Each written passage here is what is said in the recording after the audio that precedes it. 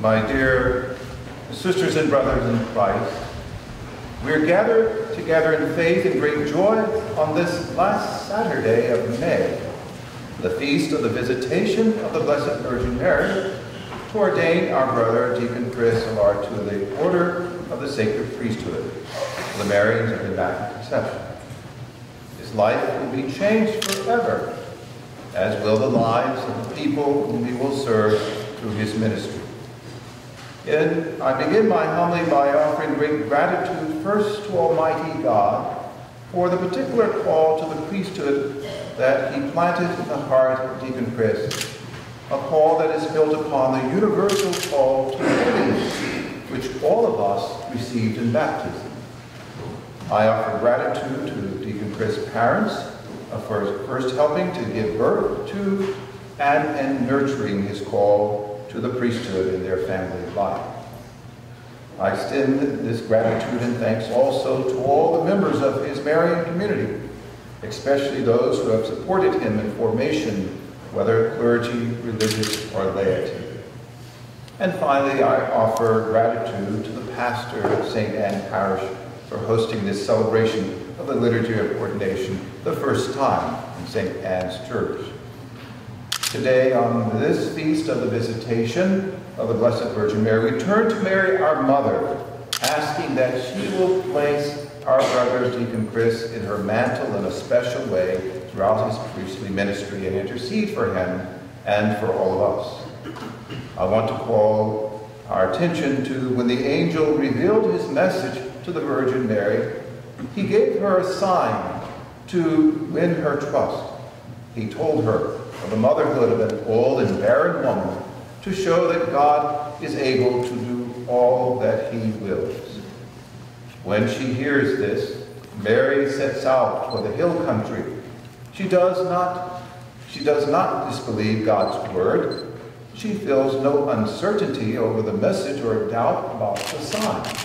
She goes in eager purpose, dutifully and conscious, hastening for joy. And as soon as Elizabeth heard Mary's greeting, the child leapt in her womb, and she was filled with the Holy Spirit. Elizabeth is the first to hear Mary's voice, but John is the first to be aware of grace. She hears with the ears of the body, but he leaps for joy at the meaning of the mystery. She's aware of Mary's presence, but he is aware of the Lord's. A woman aware of a woman's presence, the forerunner aware of the pledge of our salvation. The child leaps in the womb. The mother is filled with the Holy Spirit, but not before her son. Once the son has been filled with the Holy Spirit, he fills his mother with the same Spirit. John leaps for joy, and the Spirit of Mary rejoices in her turn. When John leaps for joy, Elizabeth is filled with the Holy Spirit, but we know that Mary's spirit rejoices. She does not need to be filled with the Holy Spirit. Our Son, who is beyond our understanding, is already active in his mother in a way beyond our understanding. Elizabeth is filled with the Holy Spirit after conceiving John, while Mary is filled with the Holy Spirit before conceiving the Lord. Elizabeth says, "Blessed are you because you believe." Deacon Chris, I want you to know that you are also blessed because you have heard and believed in God's call and responded and persevered in it. A soul that believes both conceives and brings forth the word of God and acknowledges his works. From this day forward, I encourage you, I urge you, to let Mary's soul be in you and to proclaim the greatness of the Lord. Let her spirit be with you to rejoice in the Lord. Christ has only one mother in the flesh, but we all bring forth Christ in faith. Every soul receives the word of God if only it keeps chaste, remaining pure and free from sin, its modesty undefiled. The soul that succeeds in this proclaims the greatness of the Lord, just as Mary's soul magnified the Lord and her spirit rejoiced in God our Savior.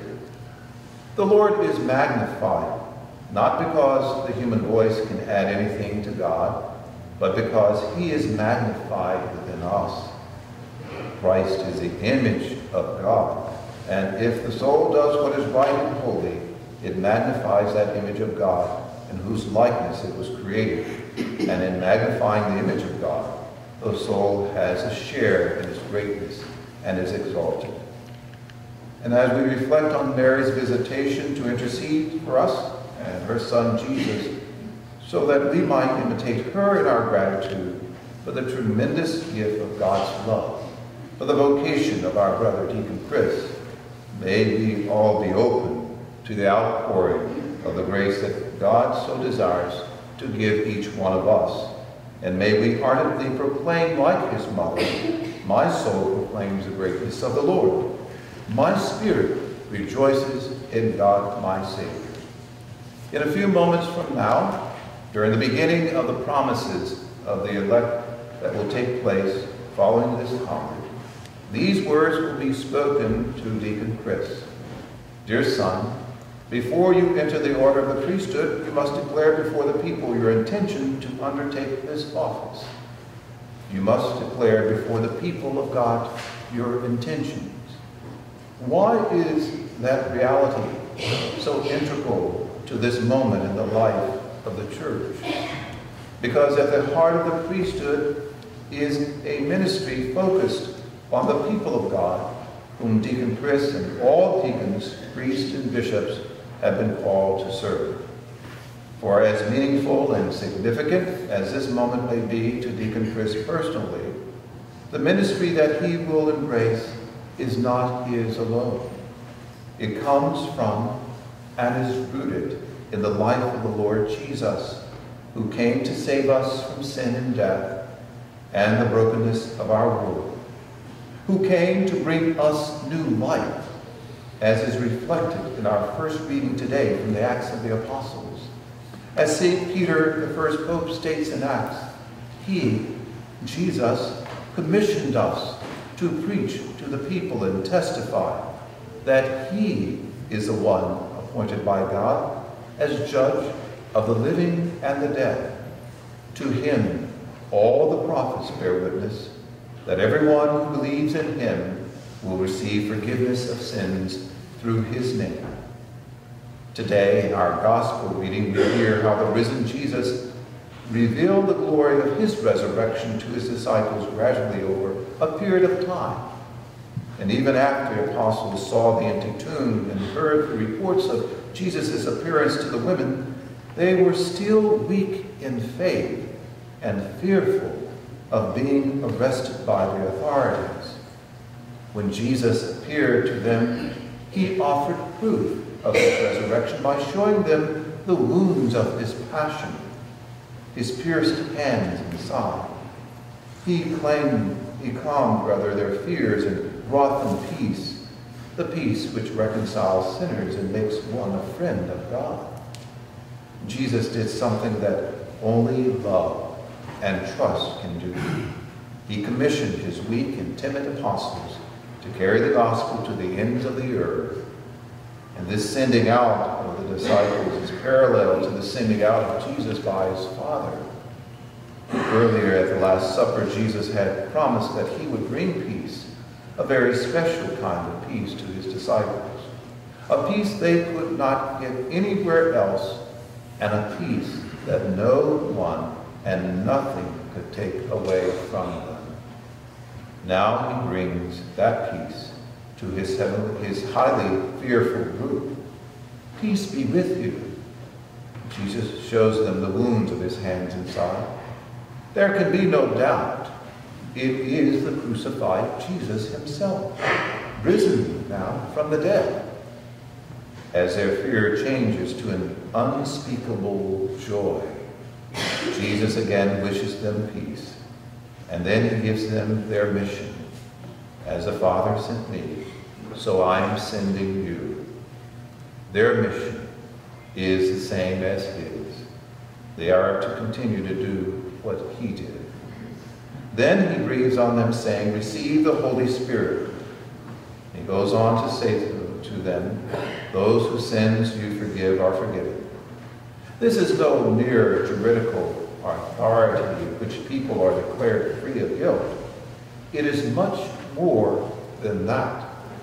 The disciples are being given the authority to bring people back to God, to reconcile those who have become separated from their God, to renew their unity with the beginning and the end of their lives.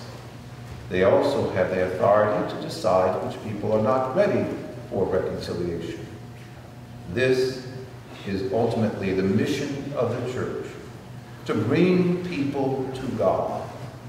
It is not primarily to make converts to Christianity or to build up the church of God, but to work with God in building up the kingdom. The kingdom, realize, is the whole world acknowledging the lordship of God, our Creator, and people directing their lives to be one with Him. This was the mission given by Jesus to His disciples, and the same mission has been given to each one of us. So as soon as a person becomes reconciled with God as Lord and Jesus as Savior, that person in turn accepts the obligation to become, in turn, a reconciler of others. Jesus fulfilled His mission through His perfect love and perfect obedience to the will of His Father.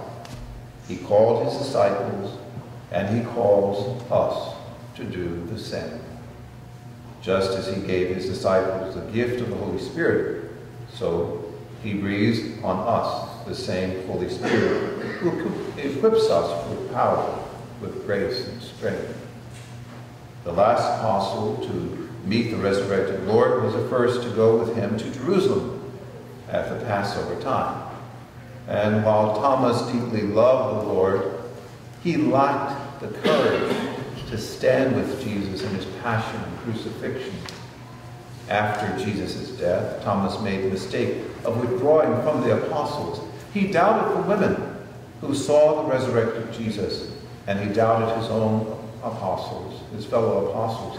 And when Thomas finally had the courage to rejoin the other apostles, the Lord Jesus made His presence known to him, and then reassured him that he had indeed overcome death and risen again. When Thomas recognized his master, he believed and exclaimed that Jesus was truly Lord and truly God.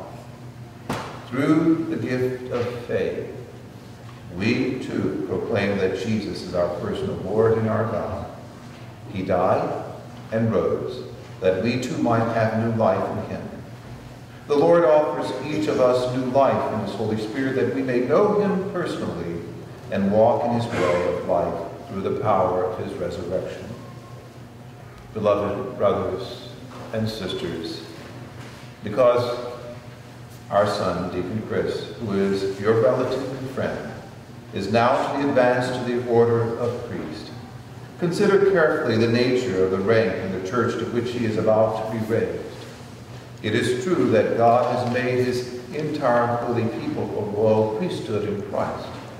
Nevertheless, our great high priest, Himself, Jesus Christ, chose certain disciples to carry out publicly in His name and on behalf of mankind a priestly office in the church. For Christ was sent by the Father, and He in turn sent the apostles into the world, so that through them and their successors, the bishops, He might continue to exercise His office of teacher, priest, and shepherd. Indeed, priests are established co-workers of the order of bishops, with whom they are joined in the priestly office and with whom they are called to service of the people of God. After mature deliberation, our brother is now to be ordained to the priesthood in the order of the presbytery, so as to serve Christ the teacher, priest, and shepherd, by whose ministry His body, that is, the church, is built and grows into the people of God, a holy temple. And being configured to Christ, the eternal high priest, and joined to the priesthood of the bishops, he will be consecrated as a true priest of the New Testament, to preach the gospel, to shepherd God's people, and to celebrate the sacred liturgy, especially the Lord's sacrifice.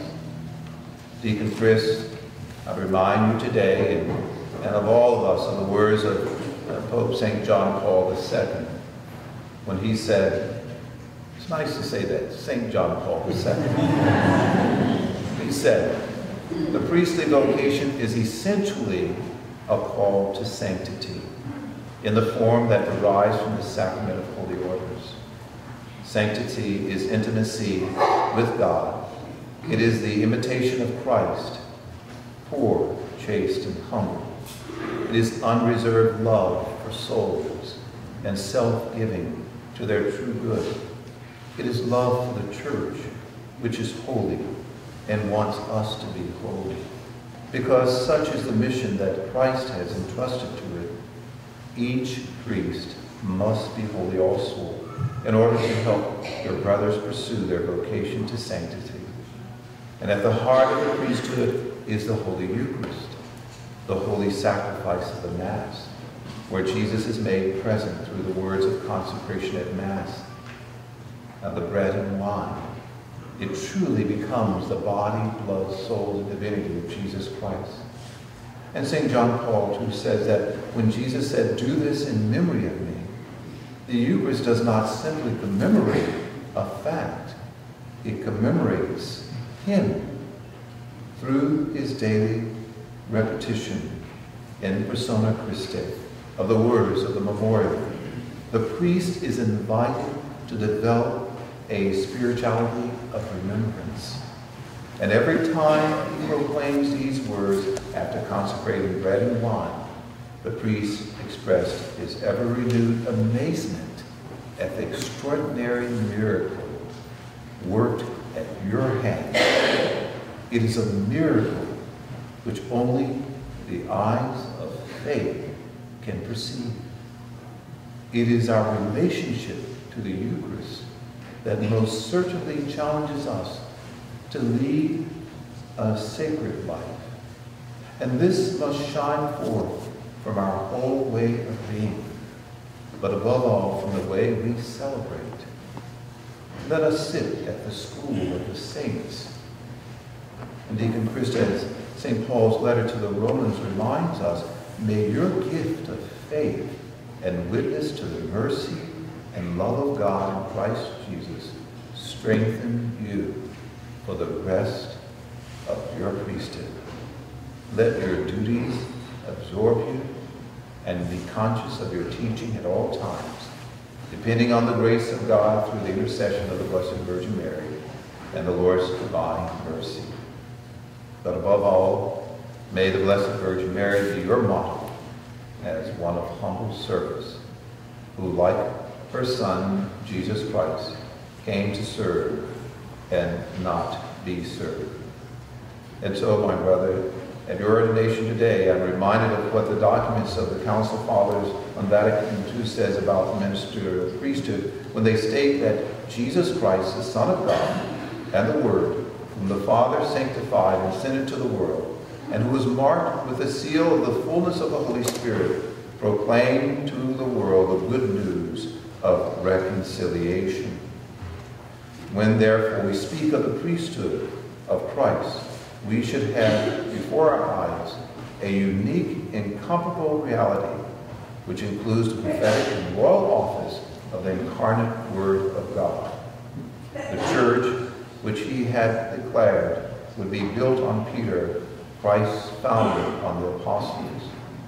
The 12 apostles exercised their mission and function, and they not only had helpers in their ministry, but they also, in order that that mission be assigned to them might continue after their death, they passed on to their immediate cooperators as a kind of testament the duty of perfecting and consolidating the work begun by themselves, charging them to attend to the flock which the Holy Spirit placed them as shepherds of the church. The priestly ministry reaches its fulfillment in the celebration of the Eucharist, as I mentioned, which is the source and center of Christ's unity. Only a priest is able to act in the person of Christ. presiding over and effecting the sacrificial banquet, wherein the people of God are associated with Christ's offering. The ministry of those whose life bears the seal of the gift received through the sacrament of orders reminds the Church that the gift of God is irrevocable. In the midst of the Christian community, which, in spite of its defects, lives by the Spirit, he is a pledge of the salvific presence of Christ.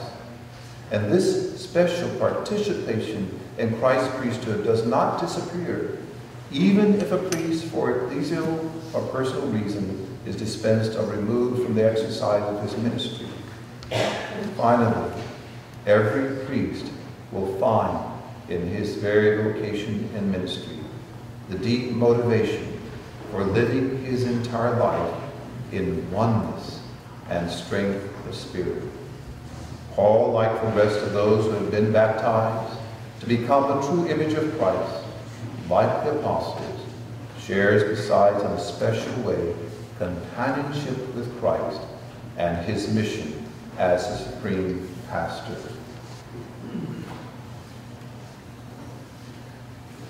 My son, Deacon Chris, know that you will always be in my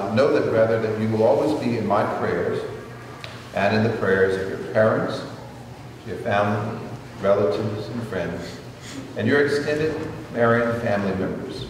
But most importantly, that you will always have the love and prayers and support of your brother Marian's of Immaculate Conception. From now on and for the rest of your life, pray every Mass as if it were your first, your last, or your only Mass. And may you always remember that his mercy endures forever. Now, dear son, you are to be raised to the order of the priesthood. For your part, you will exercise the sacred duty of teaching in the name of Christ the teacher. Impart to everyone the word of God, which you have received with joy, meditating on the law of the Lord. See that you believe what you read, that you teach what you believe, and that you practice what you teach. In this way, that what you teach be nourishment for the people of God, that the holiness of your life be a delightful fragrance to Christ faithful, so that by word and example you may build up the house which is God's church. And likewise you will exercise in Christ the office of sanctifying. For your ministry, the spiritual sacrifice of the faithful will be made perfect, being united to the sacrifice of Christ, which will be offered to your hands in an unbloody way on the altar, in union with the faithful in the celebration of the sacraments. As celebrant of the mystery of the Lord's death and resurrection, strive to put to death whatever in your members is sinful, and to walk in the newness of life.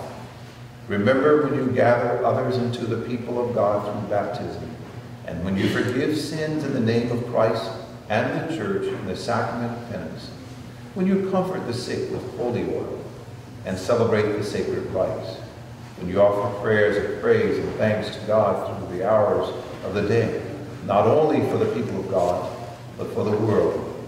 Remember then that you are taken from among men and appointed on their behalf for the things that pertain to God.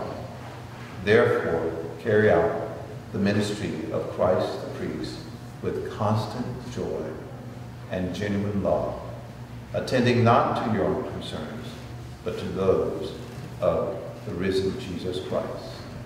And finally, dear son, in exercising for your part the office of Christ, head and shepherd, while united with the bishop and subject to him, strive to bring the faithful together into one family, so that you may lead them to God the Father through Christ and the Holy Spirit. Keep always before your eyes the example of the Good Shepherd, who came not to be served, but to serve, who came to give and seek and save the lost.